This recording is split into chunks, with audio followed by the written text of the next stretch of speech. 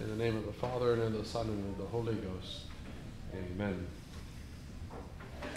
Reverend Fathers and dear faithful, we find ourselves now again winding down the last of another successful 40 hours. It's a very interesting thing that we are able to do here, because it is something that not every parish is capable of doing. In fact, many parishes sadly aren't able or don't do 40 hours. It seems to them at times too much of a task to take on, and for some, especially those smaller missions, it certainly would be. And so when it is heard about that we have our 40 hours each and every year, and that each year we find ourselves completing it with great success and without anything in the way of difficulty, people oftentimes ask me, well, how many people do you have at St. Hugh of Lincoln to be able to make the 40 hours devotion? And I tell them an approximation of a number, and oftentimes it's interesting to watch their faces, because it becomes a look of surprise. Surprise that a church that has a relatively small number of people is able to, without hesitation, and each and every year, have such a devotion of 40 hours, which takes so much time and effort. They are surprised. Me, I'm not surprised by it in the least. I don't wonder if our hours will be covered each and every year. I don't worry if we will be able to have enough servers for the Mass. I'm not concerned to think if the choir will be available to sing for each of the Masses.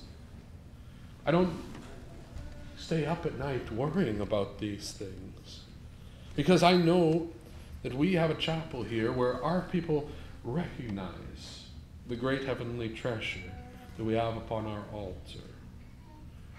We know exactly whom we adore. We know exactly who it is who we process with in our Eucharistic procession. We come together to ensure that such a blessing as a 40 hours devotion is a reality not once, but again and again, each and every single year. I don't feel the need to stand up here weeks in advance and cajole you and to try to guilt you into coming together and making use of your generous offerings of time and efforts to make this a reality. I schedule it, I organize it, and I know that it will take place. And I say all of this not for a sense of creating complacency. I don't want us to merely dwell on the fact that we do good and that we are successful. But it does need to be recognized that what we do each year in doing this is good, and it is successful, and it is inspirational to others that hear about it. And it is something that we should be proud of our ability to be able to do.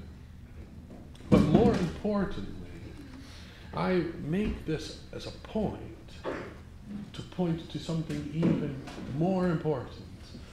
What is the purpose of our 40 hours at the end of the day?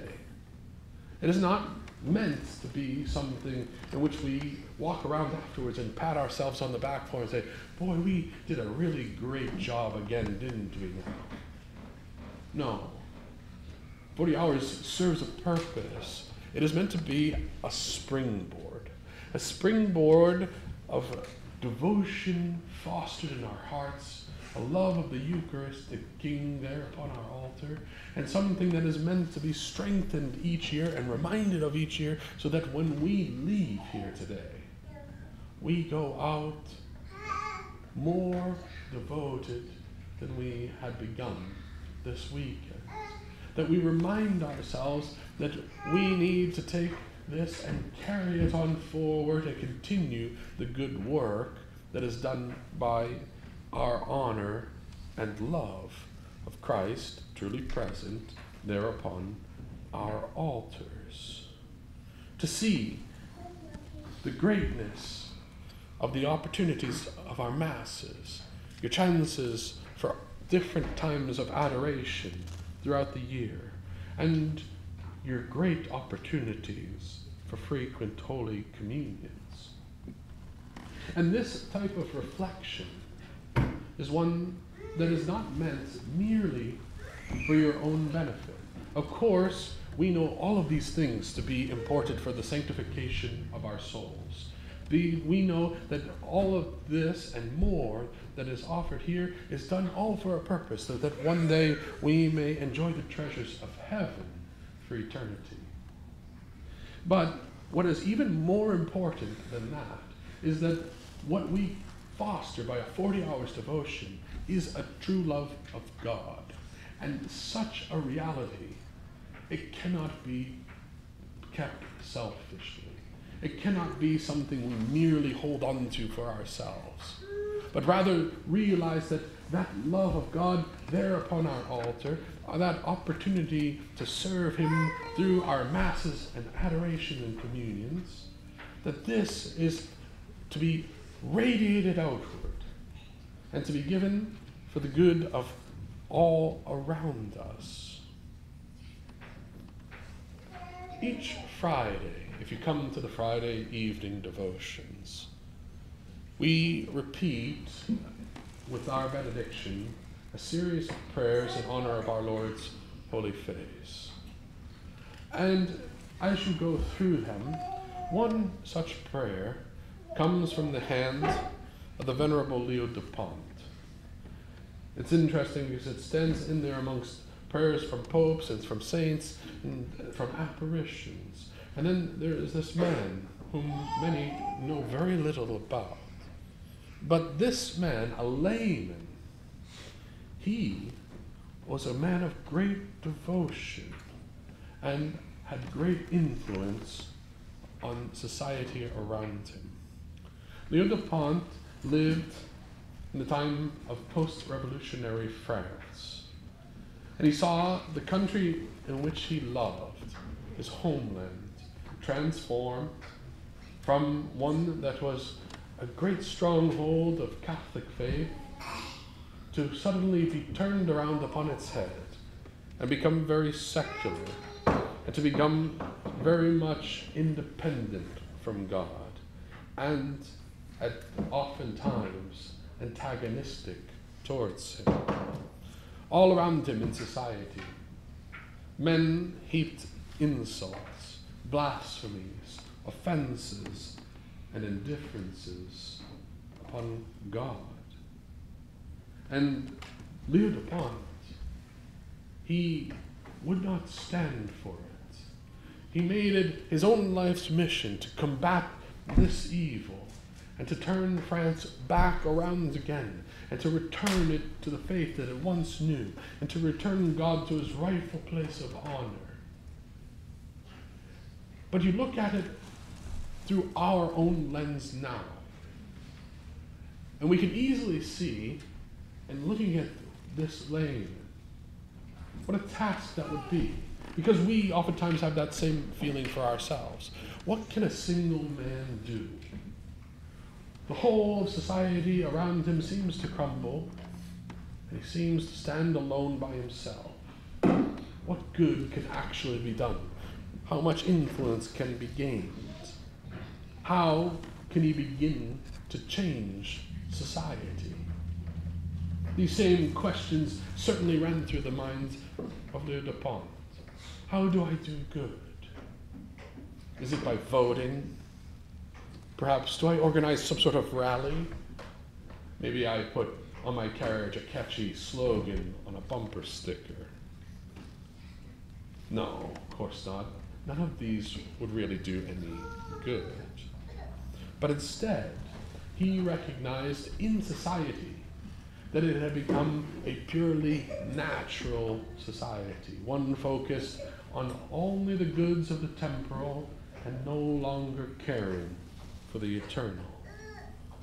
And so he knew to make change, he had to combat that which was natural in interest with actions that were supernatural in nature.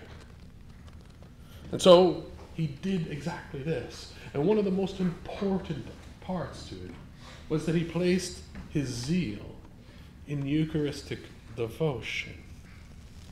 He made a change within himself, and he made it a point of his regular life that any opportunity that he had where he was able to attend a Mass, he would go, even if it meant at times sacrificing his time. And whenever the opportunity was available for him to receive Holy Communion, he ensured that he was ready to do so and quickly availed himself of it. It is said that whenever he traveled, he regularly fasted all throughout the time of his travel, because it wasn't known that perhaps during that travel he might happen upon a church that may be having Mass, and that opportunity for receiving communion he didn't want to go to waste, even though he couldn't predict whether or not it would happen. And so during his travels he fasted to ensure he was always ready to make Holy Communion if possible. Moreover, with these frequent communions and opportunities where he attends Mass, he combined with it this mindset that every time he went to Mass, included in his intentions, was reparation for the offenses given from all around him. And that in every single communion that he received, it wasn't purely for his own benefit, but rather to make amends, to repair the damage done to society by those with wicked ends. Leo DuPont said of all of this, he said, reparation is a work destined to save society. And he believed it wholeheartedly, and he applied himself to it with such vigor all his days. To these things, he began to as well add as acts of reparation, regular visits to the Blessed Sacrament, to make acts of adoration. He developed for himself in that city of Tours where he lived, he started to begin that on a regular basis each month, there would be offered in the local church opportunity for nighttime adoration. That the priest was in agreement and he would help him out and he would expose the Blessed Sacrament and it would be made available there for people to come and adore. And it would be out for adoration all through the night. Many people thought that this was over-ambitious and perhaps reaching too far. Some mocked him. Some faithful even doubted that any good would come from him. They told him society was too far gone.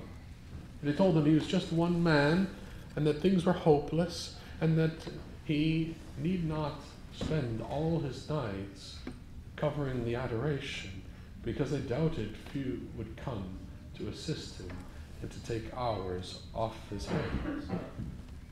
But DuPont, he never questioned it, and he continued onwards, and each month there was a nightly adoration. His good example and his instruction in times of catechism for adults that he offered and soon began to bear fruits. Others couldn't help but be moved by it. It is said that he went from being almost entirely alone in that first effort of maintaining a night-long adoration to 2 months later finding that there were 74 more men who joined him to offer holy hours throughout the night. This devotion grew in Tours.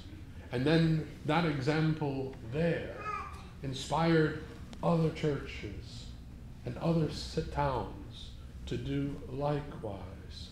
And Leo DuPont, whatever expenses were needed for candles and for lighting and for whatever might be necessary, being a man who had some means, he funded these things and he spread word about it. And slowly but surely, one little society, a church, and a town, and a time began to grow in devotion and to make reparation and to regain souls for God. That is the spirit that we take from our 40 hours. It is the reminder that all these treasures, not merely our own, but they are at our disposal for us to make use of, for us to devote ourselves to, for us to make efforts in adoration and love to the true Eucharistic God, not merely for ourselves, but to do some good in the world around us, to gain souls one at a time, to be a beacon of a light in a world that oftentimes seems so dark. We cut out the noise of the world and find the quiet here in the sanctuary, so that others may realize that that noise is just that, a distraction from what really matters. We receive our Lord in Holy Communion, not only that he may dwell within us, not only that the graces may strengthen our souls and sanctify us and lead us to our own reward, but rather we add to that acts of reparation for those who deny him, for those who would spit upon him, for those who mock him. We begin our march after Mass outside and along the sidewalk in acts of adoration publicly made known for those who continue to slumber and don't even dare look out their window to realize their Creator walking by them. Where others deny, we will recognize, we will appreciate, and we will love. And that love cannot contain itself, but the goods procured by it, especially when coupled with the infinite love of God, will radiate out and it will spread. And that is how we will do good in our world. May God bless you in the name of the Father, and the Son, and the Holy Ghost. Amen.